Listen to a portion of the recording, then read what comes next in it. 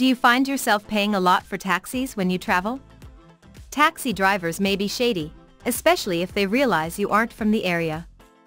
They will frequently try to take you through long routes or picturesque roads, especially if they charge by the mile.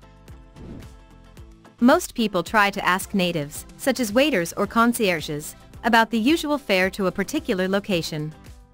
This sometimes works, but could be a challenge if you don't speak the local language. We've got a simple hack: Uber. Yes, Uber. Well, or any other ride-hailing app, still, mostly Uber. How does it work?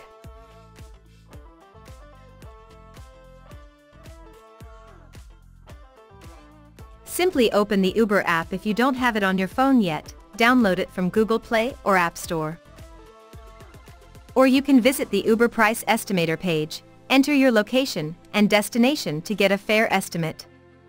Once you've determined the average cost, try to negotiate the price with the cab driver ahead of time. Let's run a quick demo with 5 cities to see how this works. Number 1. Bucharest. Uber is way cheaper than regular taxis in Bucharest. They usually have cleaner and safer cars, and there's no risk of getting overcharged. For example, you arrive at the Bucharest-born NASA Ahirol International Airport, and your destination is the Romanian Athenaeum in Bucharest. Using the Uber price estimate, you can see what the fare would cost and plan accordingly.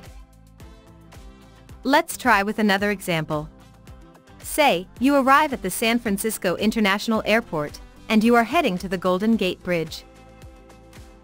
The same trick applies to Berlin, Accra, Nairobi, and every other city Uber operates. There you have it. When next you are traveling internationally, and have a feeling you might be touring the cities, try our hack and enjoy your trip. If you liked this video, leave a comment below, click on the like button, and subscribe to our channel for more similar content.